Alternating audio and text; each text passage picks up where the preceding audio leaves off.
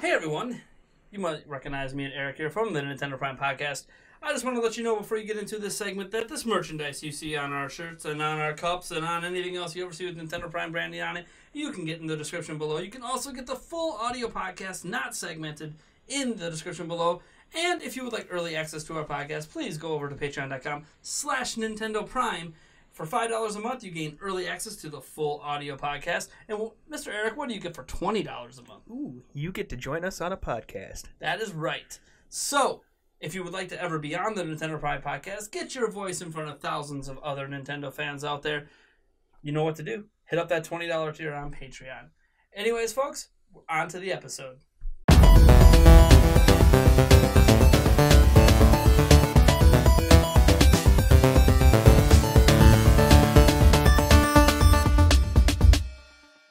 Hey everyone, welcome to the Nintendo Prime Podcast. Another episode, this one getting back to the roots of the Eric and Nate experiment. That's what this podcast felt like for so long. No guests this week. We had one person we were going to kind of get on, but timing didn't really work, and I wanted to make sure we got this episode in because it's been a couple weeks, and my goal right now is to get at least one episode in every other week. We are getting closer and closer to our Patreon goal. We have someone who, even on YouTube the other day, said they were going to be a $20 supporter soon. And Nice. if they do that, Nice. that's going to put us close to $70. That means we're like a $20 and a couple supporters away from hitting our goal to make this weekly. So that's exciting. Yeah. And obviously, $20 a month on patreon.com lets you come on the podcast, which is really, really cool. I also started a new thing this week. And I've been advertising a little bit in some other videos, so I apologize if you've heard it already. But I started this new thing at gawkbox.com/Nintendo Prime. There'll be a link down in the description.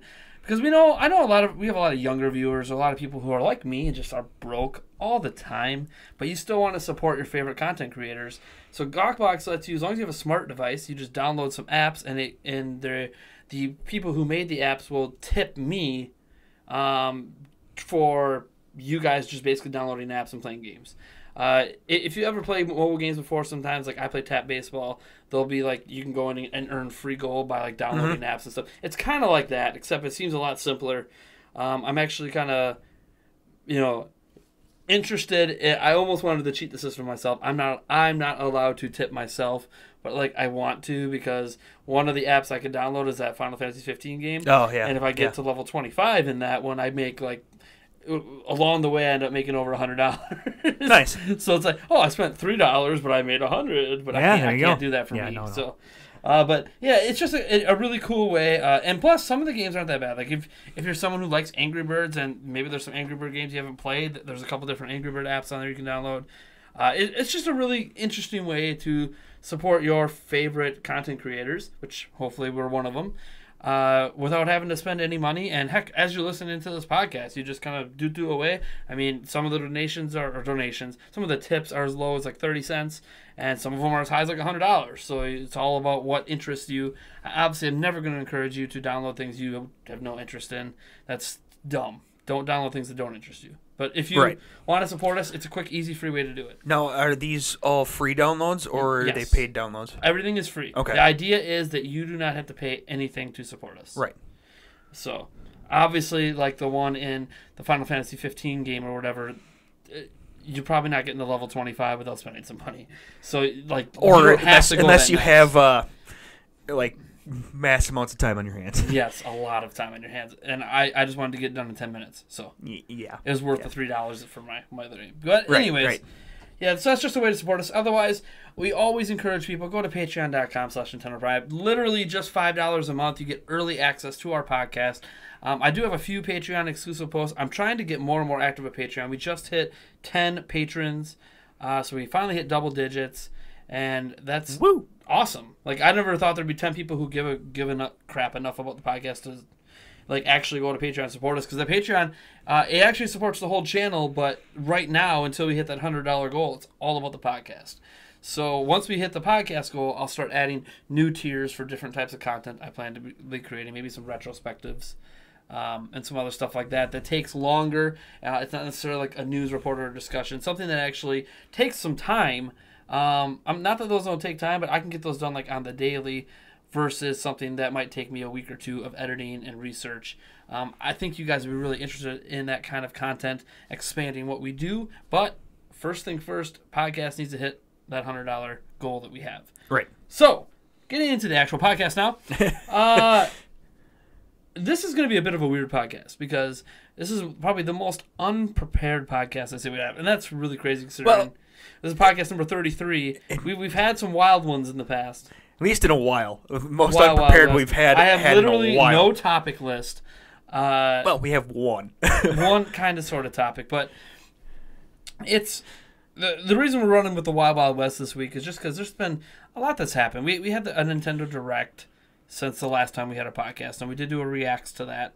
But we could touch on a little bit of that news. There was some Nindies thing, which for the most part, outside of Travis Strikes Again, it looks good. Like their indie games, they look great. I will say Golf Story.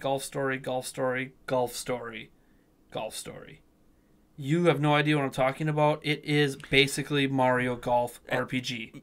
You know what? I may have seen something about that, but it's supposed to be coming out this month, but there's really? No release date. Well, they only got 8 days left. Yeah, so sometime within the next week. Yeah, look for it.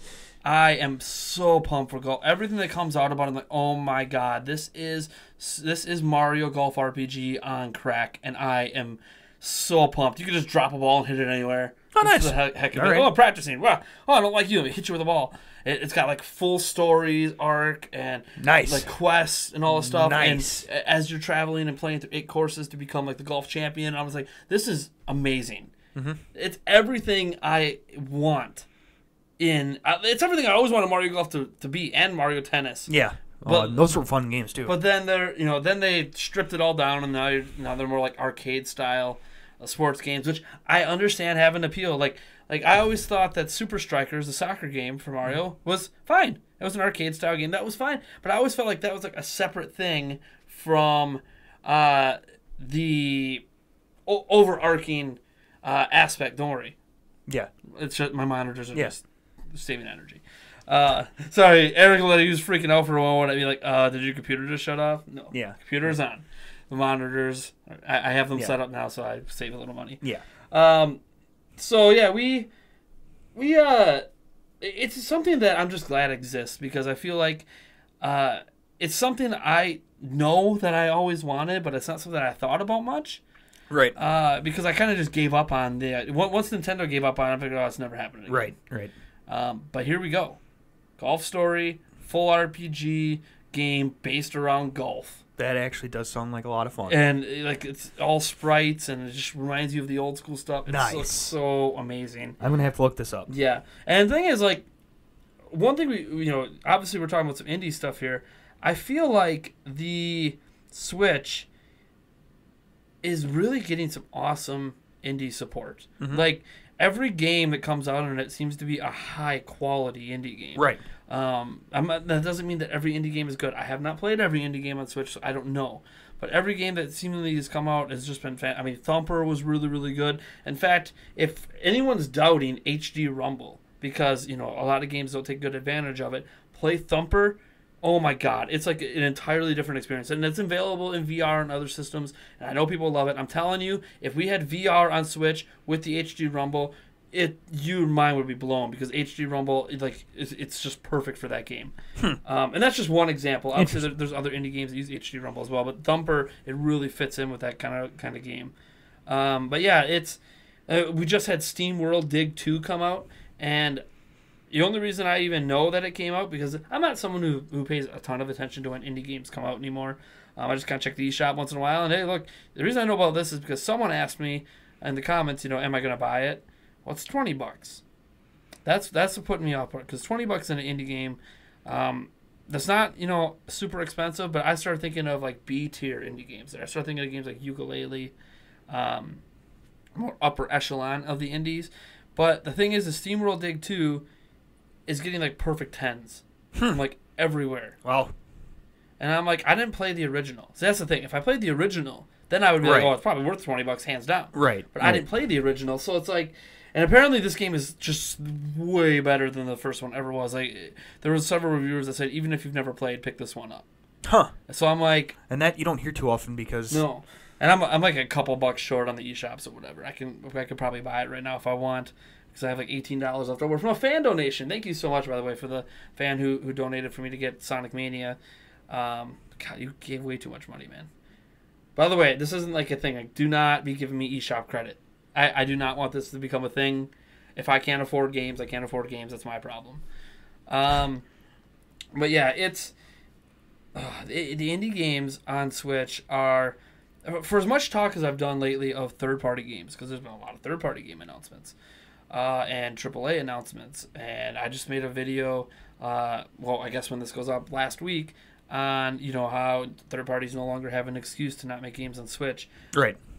We've hit a point now where we can't just ignore the indies, because right. Oh my God, are they releasing good game after good game? I mean, they're releasing games that you might want to play more than a AAA game. Yeah, it's possible. I mean, I a lot of the stuff that I've seen, even with the Nintendo Direct, it was like, that game actually looks pretty good. That game actually looks pretty good. That game looks pretty good. Right. So it's kind of amazing though that they can at least make it look good. The old school feeling, but still new school look type thing. Oh, I love it. What they do with indie is so awesome. It's almost, I mentioned it briefly before, I feel like indies are almost the revival of the B tier of gaming. Because for a long time, B tier just kind of went away. Your Earthworm Jims of the world and all that stuff. Basically, once the move to 3D happened, it suddenly wasn't so easy to make those games because everyone expected 3D games. Right. And indies, came back around the Wii, DS, PlayStation 3 era, and suddenly, people started realizing, hey, people still like playing those kind of games. Yeah. No one was making them anymore. Right. So yeah, I'm just so thrilled with how the indie lineup is looking on Switch. And obviously, some of these games, or a lot of these games, are also available on PC. Some of them are exclusive to the Switch. Some of them are only console exclusive to the Switch. But it's still overall a very interesting place to be with Switch. Taking the stuff on the go, putting it on your TV. Switch is just a very unique system. Not unique in that it's the first thing to ever try doing this. Right. But unique in that it's the only one to be successful at it. Right. So I'm pretty pumped. But we talked about AAA for a second. And I know you guys are probably sick of me complaining about NBA 2K18. Yeah. I know. I get it, okay? And I get that some of my complaints, you might be like, well, if you didn't play the game on other platforms, maybe you won't. Okay, that's fine. But I think here's my issue with NBA 2K18 overall, after an experience that we had last night. It was very infuriating. Twice last night. Yeah, twice last night. That's what makes it even worse, right? When we think we fixed it, we really didn't, because I screwed up my own team, apparently. Yeah. Apparently I had an injury, but I can't get injured. No, so you didn't I didn't have enough players. No, you didn't have enough players. So here's the deal. But you couldn't sign players. Here's the deal. I played a hell of a lot of NBA 2K17 on Xbox last year. And I loved it. There wasn't hardly any major bugs, or I'm sure some people will be like, oh, yes, there was. I didn't encounter the major bugs. I played every single mode in the game and had a fantastic time with all of it. So when I'm playing the demos of NBA 2K18 on Xbox One and PlayStation 4, and then I'm comparing it to my experience with the full game on Switch, obviously a lot of the time I'm running into issues, or most of the issues is on Switch, because those issues weren't in the demos. So things like the My Career mode, where the frame rates drop down to 10 or less in the cutscenes, and suddenly you'll hear the audio at normal speed, but then it takes 10 minutes for the video to catch up, and you just sit there and you can't skip it. So you're listening to nothing as you're watching these guys slowly animate all around. It's really annoying. And probably funny to watch the first time through. And obviously I didn't see that in the demos on the other systems, because the demos cut off before you got to those cutscenes. Right. So it was my natural assumption, a bad one, that those didn't have that issue, but apparently all of them have that issue. And I've come to some realizations here that I think NBA 2K18 is just the worst NBA 2K game to come out in a long time. Just from quality check standards.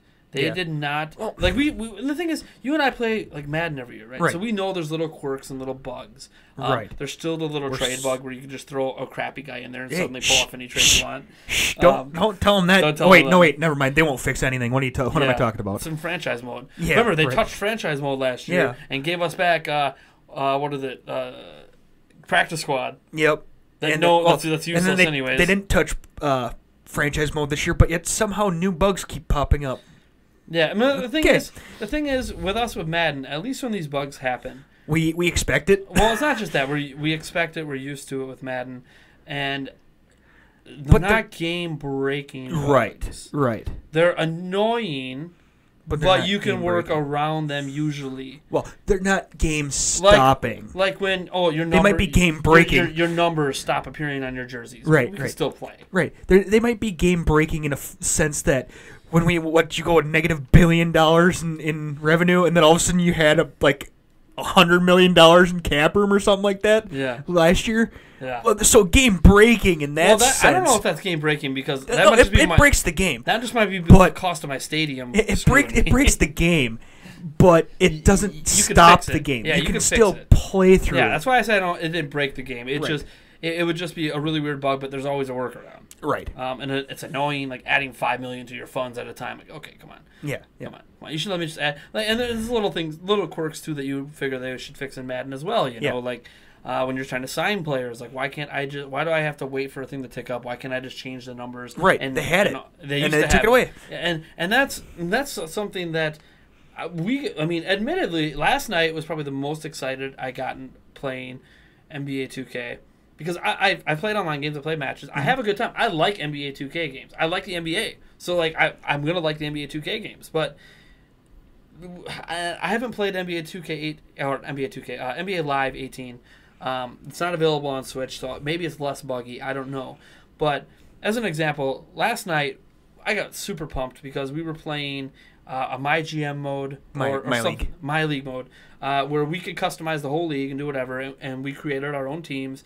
And we were just super impressed because I haven't played a mode like that had that much customization in a long time because I've been playing on Madden, and Madden used to have that much. You used to be able to customize every aspect of your stadium, every aspect of your jersey, every aspect of your team. It was awesome. You could customize all this stuff, and then they just took it out one year. I think it was shortly after they got the contract with the NFL. So they're like, oh, we don't have to, try to impress anybody over NFL 2K anymore.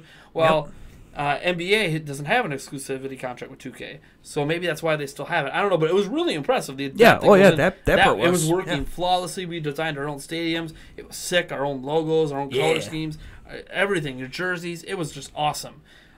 It was like, oh my god, this makes me not even want to play Madden anymore because of how awesome this is. Right. Like the attention to detail. Yeah. And I'm sure this has been in the game for a little while, so this probably isn't a new feature, but whatever. So we're playing, and we didn't actually play a game against each other because how we do the leagues is that we just basically play the big end game championship. We try to get both our teams to the finals. So we take over a team in each conference and try to go to the finals and build our rosters because we enjoy the simulation aspects. We love simulations and checking out the stats. We love managing teams. For some of you guys, like, oh, we're not even playing the game. I'm like, we are playing. That's how we it's a sports simulation game. Right. If you're not into sports, you're not going to understand why it's so fun to manage your team. Like, right. Like in the back of my head, I'm like, oh, if I was the Packers, what move would I make? Right, exactly. Yep. So if I was the GM of the Bucks, what move would I make? How would I get rid of Matthew Dellavedova and John Henson to create cap space so I can sign a big free agent with Giannis next year? Right. There's going to be a big free agency pool. How can I convince Paul George to come to the Bucks or something? Right. So I like that aspect. I know it's all fantasy, but guess what? I play fantasy football and NBA and baseball too. I love this management aspect. So it's cool to try to build a team from the ground up, whether you're advancing rookies or trying to get big name players. Like what sucked in the last one that we did is I finally got Kevin Durant. Yep. That you did. And then it screwed up, which I'm sure makes you smile because now my team isn't this big ultra team.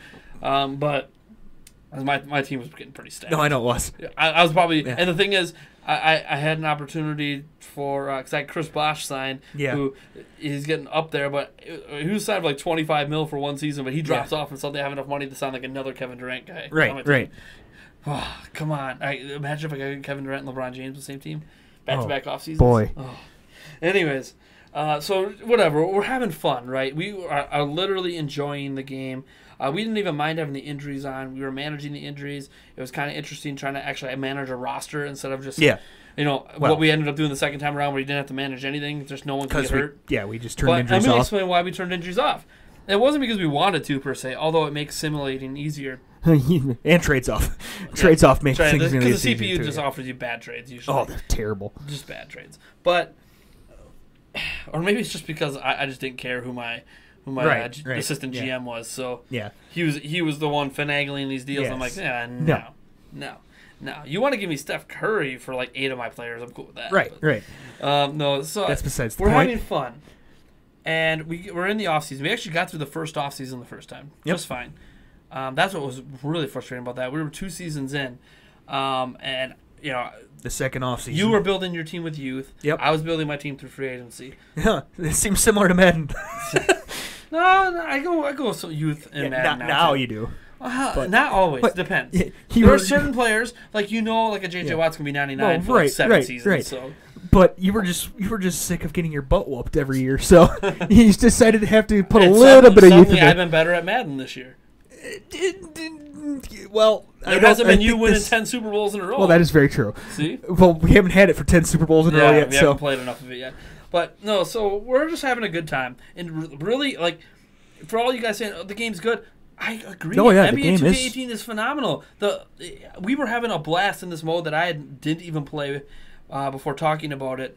Because, heck, you can even create your own player in there and then sign them. So, we can't. No, you can create your own player. He gets added to the free agent pool. Yeah. So you can go to the free agency and sign him. Maybe. You can. Just depends. This gets the bug. So we're going through the period, and we get to the summer league portion of the offseason. And the offseason's great. It's very in depth. I mean, there's even a thing where rule changes could happen. I mean, you could turn that off. Yes, I left it on because that actually happens every offseason. They have votes like that, but whatever. You can turn it off.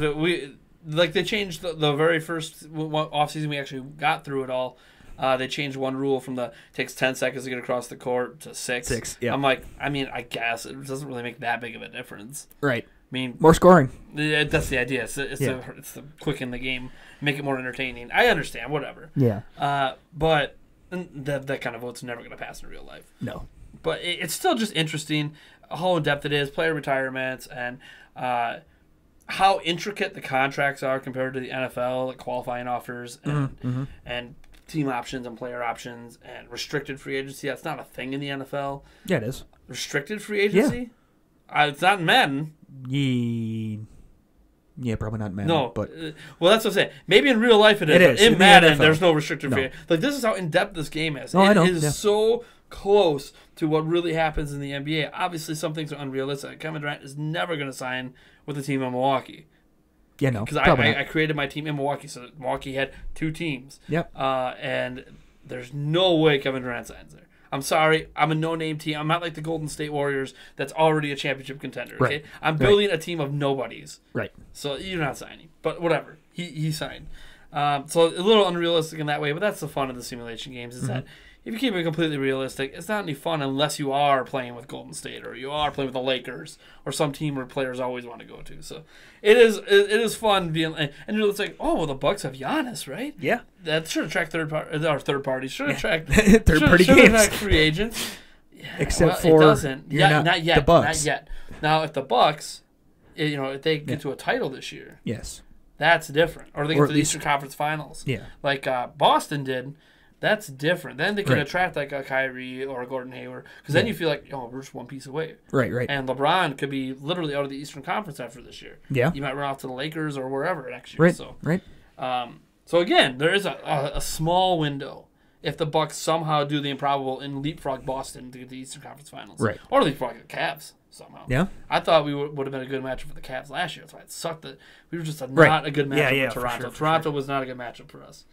We matched up way better with the Cavs than Toronto, but it'd be nice if we can get to the playoffs with everyone healthy. Yeah, that would always help. I mean, I'm not saying that Jabari Parker would have made much of a difference because he wasn't that good on defense. He possibly could have. Because I feel like we made the playoffs because he got hurt because we suddenly got better on defense. But we got better on defense because Chris Middleton got back, so we don't.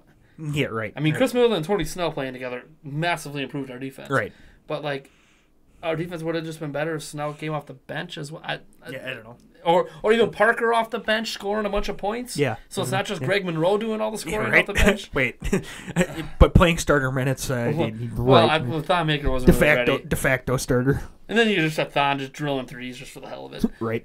Anyways, but I can tell we love the NBA. That's the thing. I love the NBA. Oh, and yeah, that's what you need to love these things or be really into them to enjoy sports simulation games. So we're going along the offseason. We get to Summer League the second year around. And we mostly just skim through or like sim through Summer League. We don't really care about playing it, as again we're managing our teams, and these are mostly players that we don't care about. Yeah, we might have new rookies, but whatever. It doesn't really matter. They don't get a lot of times those guys go anyways. We're just trying to get basically trying to get to the free agency period, or that's after the free agency. We're trying to get to the training camp portion, where we can choose what players we can upgrade based on how many points we get based on our coach and how well our team has done. So we try to sim past Summer League. Houston Rockets have an injury. One, we're not controlling the Houston Rockets, right? Right. So some other team having an injury has zero impact on us. Right. We literally do not control them. So Houston Rockets has an injury, and they no longer have 8 players on their Summer League roster. Their minimum 8 players for their Summer League roster. Please correct. Well, we can't because we're not the Rockets. No. Okay, right. But we're not the Rockets. Yes. So we can't fix this. Right. So we're like, okay, cool. We'll go in there, and because there is this has happened before. Where like there wasn't enough players on a team. Happened with me the one year. And we made trades. We made trades, and because the previous offseason, I didn't have enough players. This is what's infuriating about the second time around. When we went into, I remember I only had 5 players.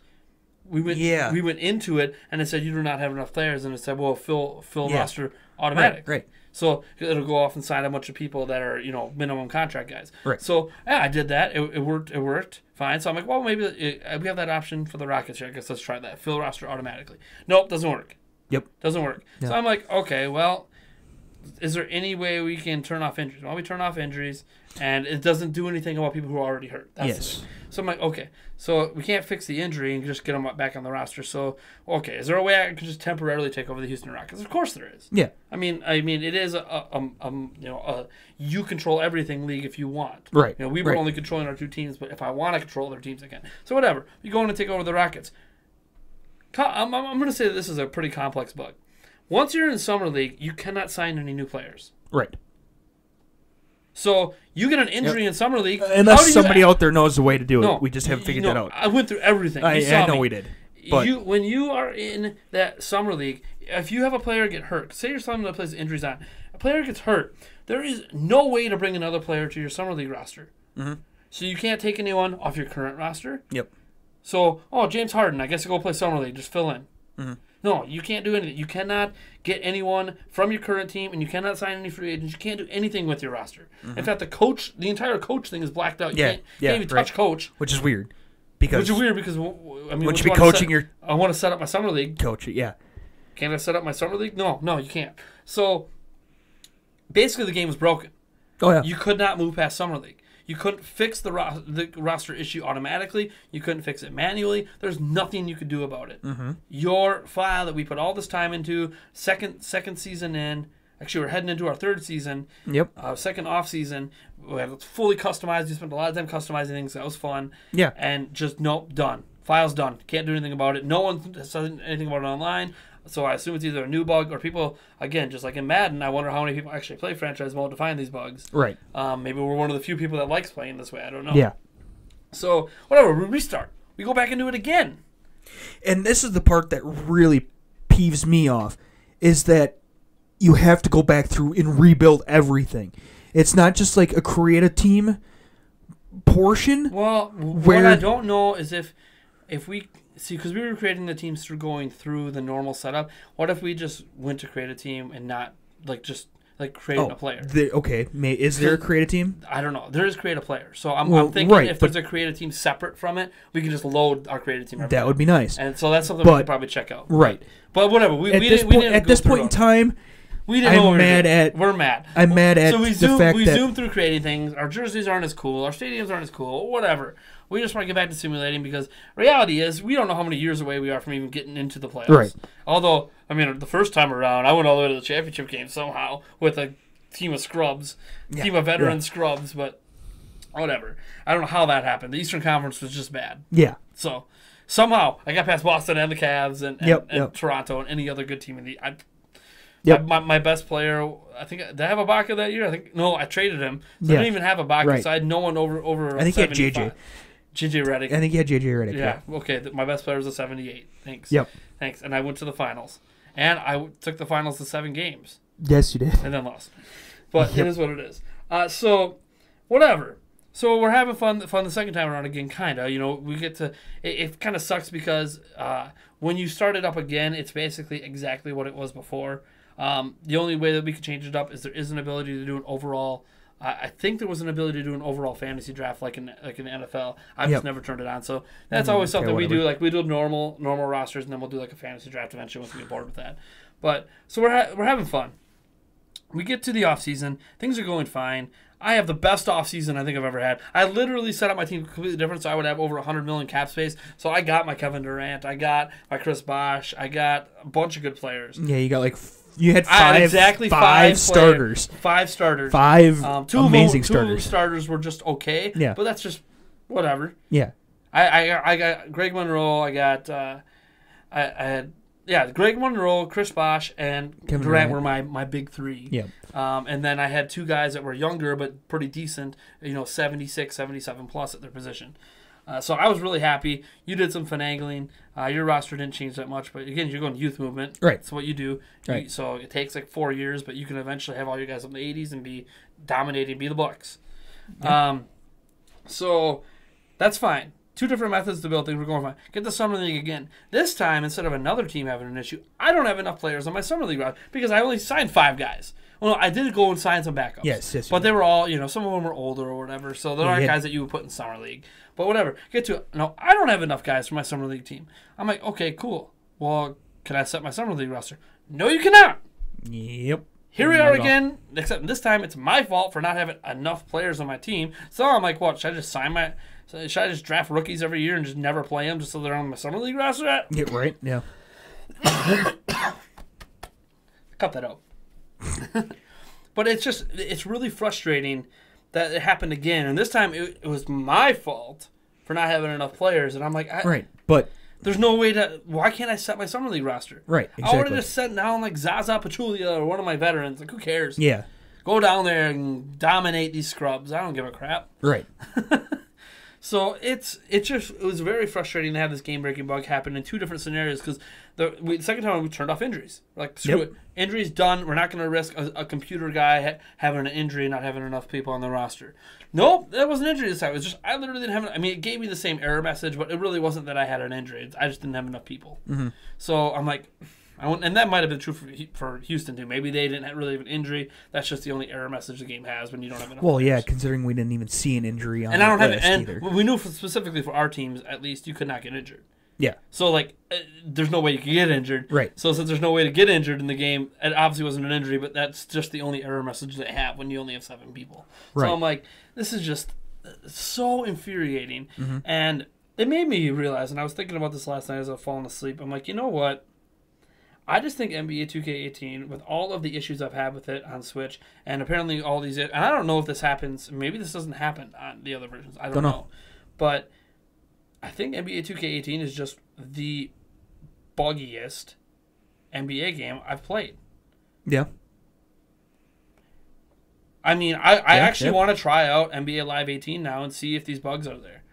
Or their own game-breaking bugs. Because if they don't exist, then I'm almost ready to be done with 2K basketball games because this is how frustrating it is. Right. And I'm going to go complain, and I'm going to go submit it to support and pray to God they patch it. They probably won't. No, probably not. Just like Madden, they don't care. They already got my money. Yep. And this is before we get into the fact that NBA 2K18, if you didn't think it was the worst NBA game because of, or the worst 2K NBA game because of the bugs or the frame rate drops and all this stuff, they took a lot of the game and turned it into a microtransaction city, worse than they've ever done before. You play my career mode, you might as well just stop. Even if it works perfectly, just stop. You have to spend like $7,000 to get to a 99. Like, it's just not worth it. So it's very frustrating. Because they catch you in that catch-22, you can earn your VC for free. But to earn your VC for free, you have to play the games with your My Creative player, and you have to do really, really, really, really well in the games. But you can't do really, really well in the teams because your player starts off as a 60 overall. Not even a 70, a 60 overall. So you're just like one of the worst players in the NBA who's even getting a touch of playing time, and you're only getting like a minute a game because you suck and you shouldn't be playing. Right. So you're barely playing as is, and then you're supposed to be impressive in there. But you can't make any shots. You can't make any dunks. You can pass if the guy is completely wide open, but then you might throw it over his head because you suck. You suck. You can't play defense. You can't do anything. You suck. So got to spend money so you can get VC, so you can become good. And I'm sure there's eventually a happy medium. You get up to like 85. Maybe now you're making enough VC. But here's the thing. If you're doing it all without spending any money, because they always say you never have to buy VC. You can get to a 99 without doing it. I actually call bullshit on that.